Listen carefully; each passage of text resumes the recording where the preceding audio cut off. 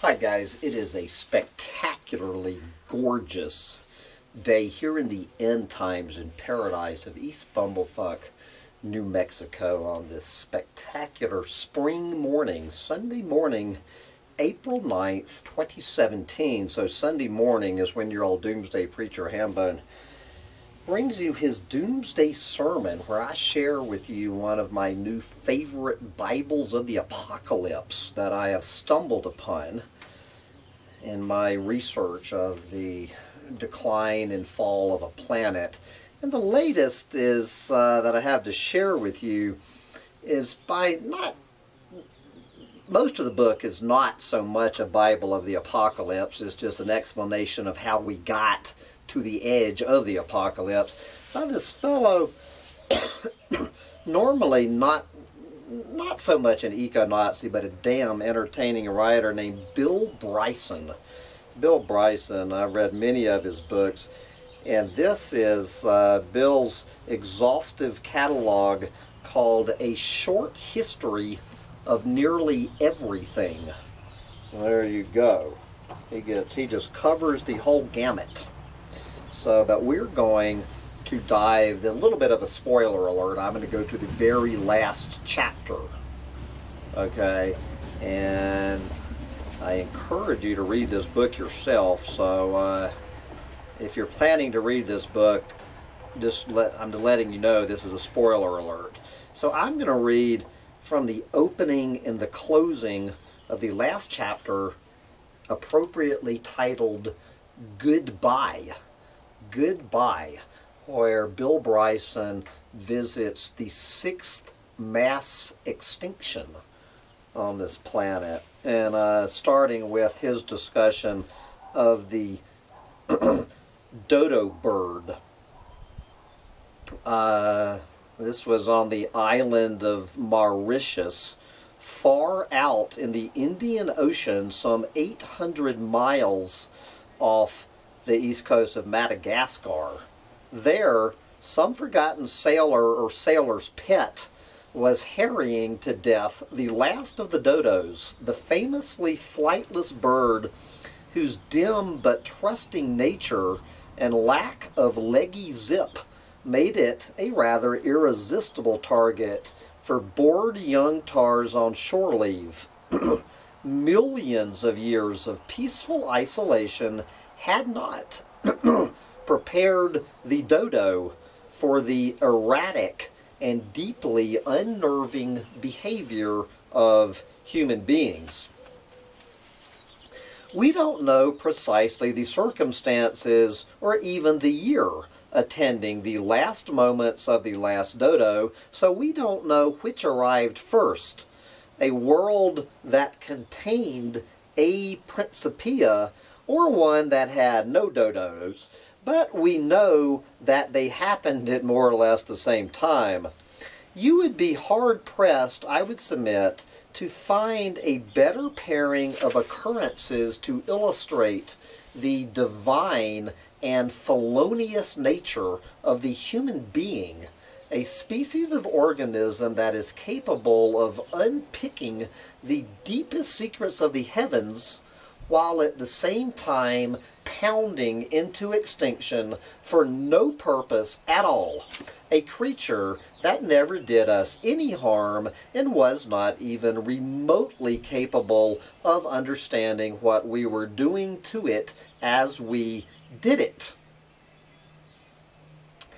The indignities of the poor dodo did not quite end there. In 1755, some 70 years after the last dodo's death, the director of the museum in Oxford decided that the institution's stuffed dodo was becoming unpleasantly musty and ordered it tossed on a bonfire. This was a surprising decision, as it was by this time the only dodo in existence, stuffed or otherwise. A passing employee, aghast, tried to rescue the bird, but could save only its head and part of one limb. And then he states the very same thing happened with the very last Carolina parakeet, thrown out with the garbage. And the very last, well, some say the very last Tasmanian tiger, the last thylacine after it died, thrown out in the garbage. But I tend to believe that thylacines are still alive. Anyway, so as a result of this and other departures from common sense, we are not now entirely sure what a living dodo was like. So he just tries to piece together from rumor what dodos were like. From beginning to end, our acquaintance with animate dodos lasted just 70 years. That is a breathtakingly scanty period, though it must be said that by this point in our history, we did have thousands of years of practice behind us in the matter of irreversible eliminations. Nobody knows quite how destructive human beings are, but it is a fact that over the last 50,000 years or so, wherever we have gone, animals have tended to vanish, in often astonishingly large numbers. In America, 30 genera, I thought it was 15, but according to Bill, well, in the Americas, in North America and South America, in the Americas, 30 genera of large animals disappeared practically at a stroke after the arrival of modern humans on the continent between 10 and 20,000 years ago.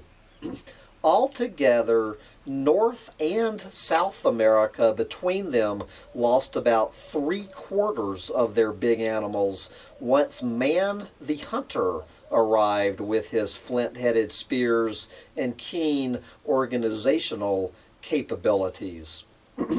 Europe and Asia, where the animals had longer to evolve a useful wariness of humans, lost between 1/3 and 1/2 of their big creatures, and Australia, for exactly the opposite reasons, lost no less than 95% of their megafauna.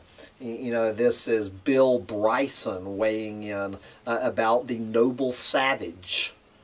These Australian aborigines, that there's some fucking myth by these bleeding heart liberals that Australian aborigines gave a flying fuck about animals. They wiped out 95% of them before Honky ever got there. And so then, of course, he goes in a little bit about this climate change debate, at least for the North American ones.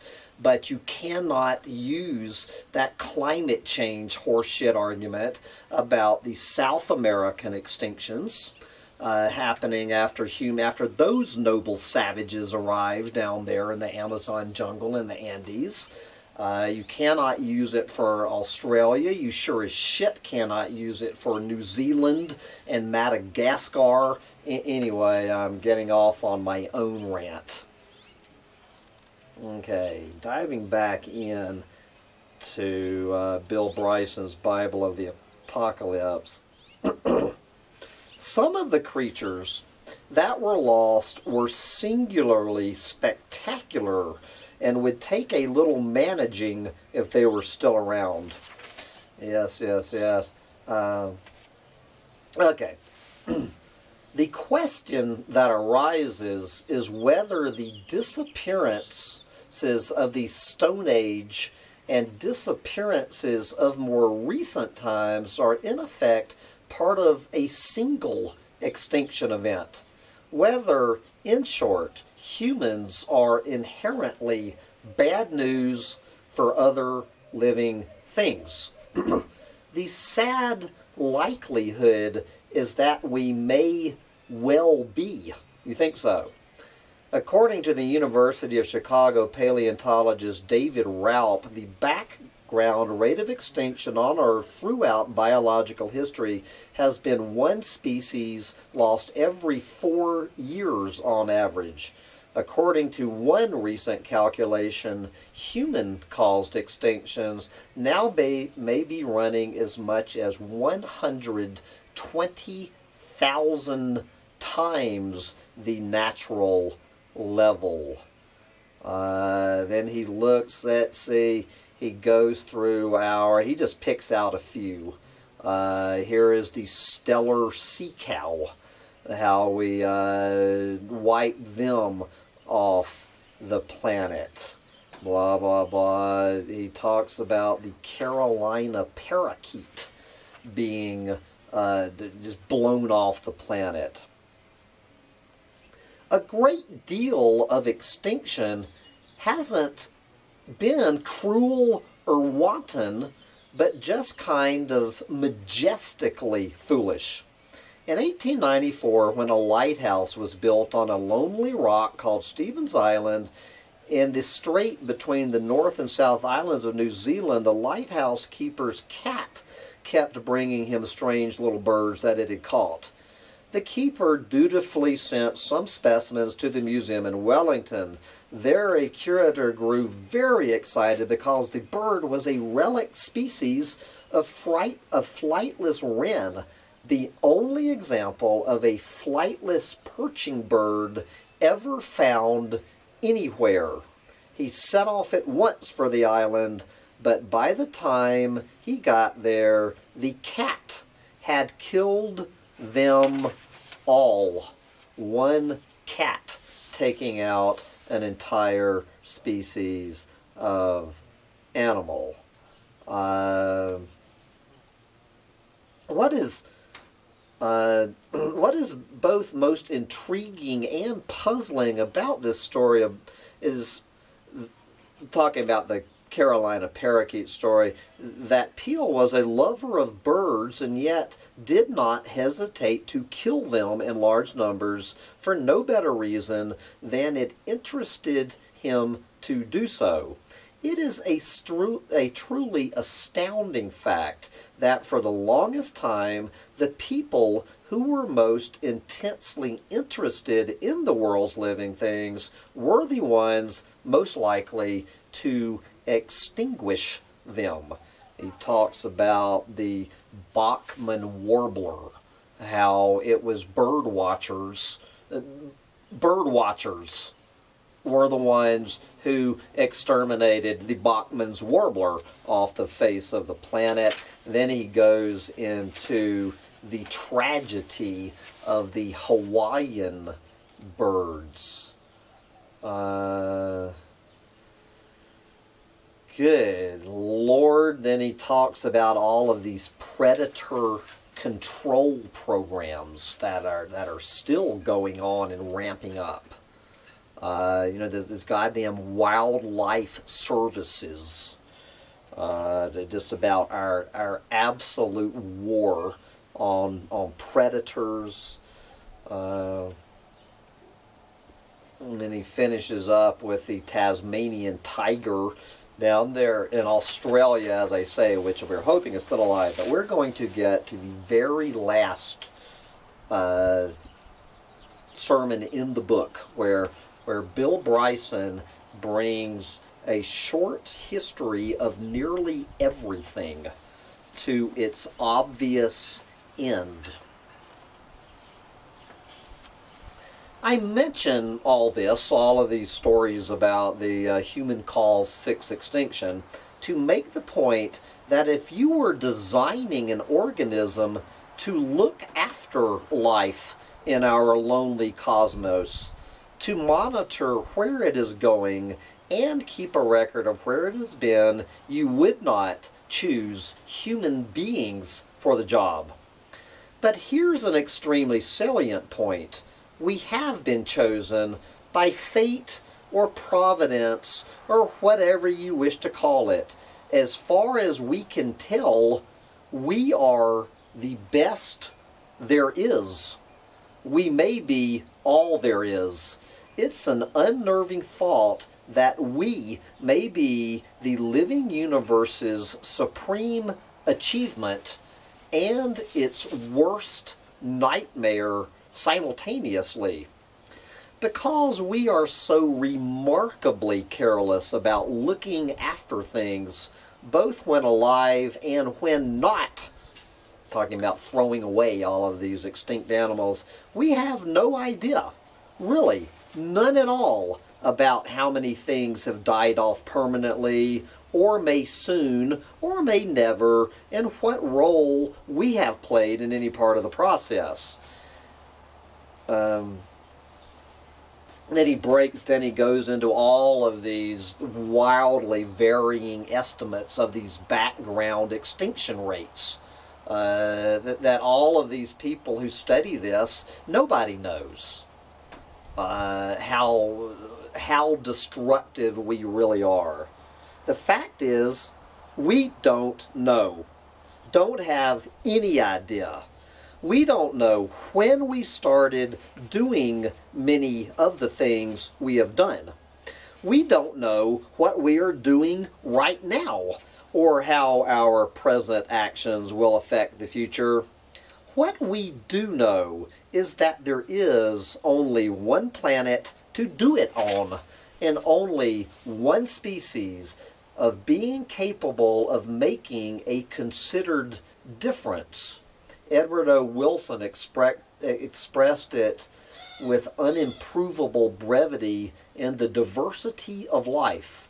Quote, "One planet, one experiment."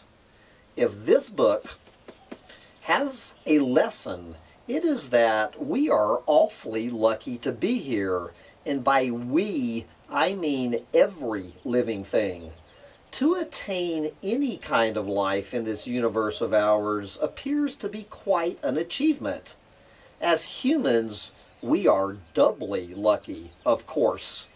We enjoy not only the privilege of existence, but also the singular ability to appreciate it, and even in a multitude of ways to make it better. It is a talent we have only barely begun to grasp. We have arrived at this position of eminence in a stunningly short time. Behaviorally modern human beings, that is, people who can speak and make art and organize complex activities, have existed for only about 0.0001% of Earth's history. But surviving for even that little while has required a nearly endless string of good fortune. We really are just at the beginning of it all. The trick, of course, is to make sure we never find the end. And that almost certainly will require a good deal more than lucky breaks. Lucky breaks. Yes. Good luck, humanity. So there you go. That is as close as Bill Bryson can come to a Hollywood happy ending in a short history of nearly everything, winding up with humans taking out everything on this planet. But I gotta wrap up this week's Doomsday sermon. Amen, Brother Bill. And prepare, I guess I'm getting ready to be interviewed for Environmental Coffee House. I don't know if Environmental Coffee House is ready for Hambone Littletail or not, but we'll see how that unfolds. For this sermon, bye guys.